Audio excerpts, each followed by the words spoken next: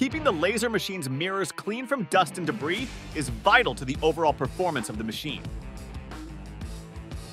There are 3 mirrors inside the machine. To clean mirror 1, remove the side panel on the back left corner of the machine using a 3mm Allen wrench. Use a lens wipe to clean the mirror. Next, do the same for mirror 2, located on the left side of the gantry. Mirror 3 is located at the top of the lens housing. Using the mirror removal tool, unfasten the O-ring on top of the housing.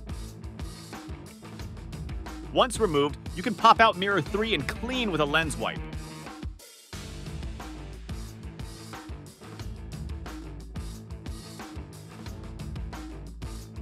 Once completed, refasten the O-ring to the lens housing and the side panel to mirror 1. And that is how quickly you can clean all the mirrors to help keep your machine performing at its best.